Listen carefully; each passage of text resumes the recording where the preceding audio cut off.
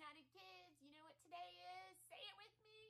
It's Memorize It Monday. That's exactly right. So this week we have another short verse, but it is one that I hope that we can write on our hearts and learn so much from. It's from one of my very favorite books in the Bible, the book of Psalms. And even though we say it Psalms, it actually starts with a P, and it's right in the middle of your Bible. So if you took your Bible and you were to turn to the middle, you will probably be very, very close to the book of Psalms. All right? And the Psalms are songs and poems from people who cried out to God, who had all the feelings and all the emotions. They were people that were going through great things and people that were going through hard things and people that were being persecuted. And these people wrote down their prayers and their songs and their poems to God. So the one that we're going to learn today is Psalm 105:4. So say that. Psalm 105:4.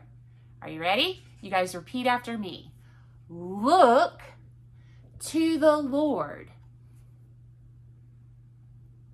and His strength. Seek His face always. Pretty easy, right? All right, let's try it again. You guys repeat after me. Psalm 105:4. Look to the Lord and His strength. Seek His face always. All right, I bet you guys are ready and you can do the whole thing with me. Are you ready? Let's try it. Psalm 105:4. Look to the Lord and His strength. Seek His face always. Let's try it one more time. Ready? Psalm 105:4.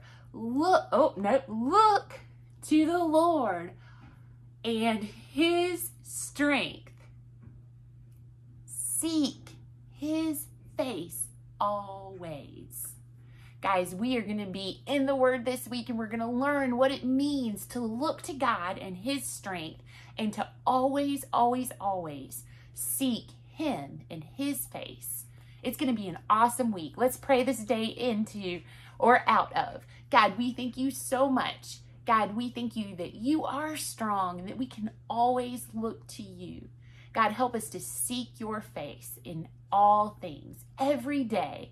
Starting today, God, help us to seek your face. We love you so much. And all God's children said, amen. All right, guys and girls, I'll see you tomorrow when we get into God's word together. See you then.